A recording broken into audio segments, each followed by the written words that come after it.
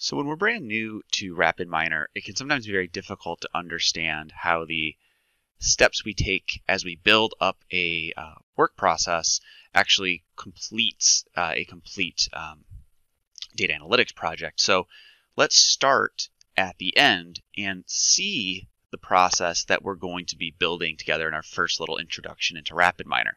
So this entire sequence of steps represented by operators, these boxes, and by these connectors, the workflow, represent our entire flow of data as we model it, train it, and build results. So how this is going to work, let's just zoom in here. First things first, we're going to read some data. This is going to come from the cloud. We're going to read an Excel file that's sitting up there on Google Cloud. We're going to pull those 200 customer records down that we're already familiar with because we've worked with similar data. We're going to have to do some modifications of those variables just to make sure that RapidMiner understands what each role of those variables are for its purposes. And then once we have that imported, we're going to actually build our model. So we're going to run a multiple linear regression model here. Basically just build a simple linear response model that uses recency, frequency, and monetary value as linear predictors of someone's actual purchase. So that's going to be how we build our response model, similar to how we've done it using Excel and other tools. Now, of course, once we build our response model, we want to actually use that response model, right? We want to use that mathematical equation to make predictions about customers that we don't actually know exactly how much they spend. That brings us to this second part here. We're going to read in a second Excel file from the cloud. This represents the 800 other customers, the people who we actually don't know exactly what they've purchased. Well, in this particular example, we actually imagine we've waited around and literally did observe whether or not, exactly how much they spent, but we're going to be using that later.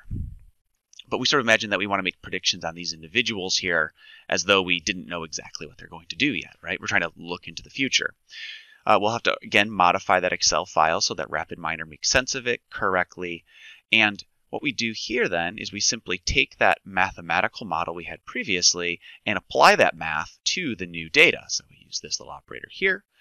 And with that new mathematical model being applied to our new data, that means we've actually correctly added predictions for each of those 800 customers.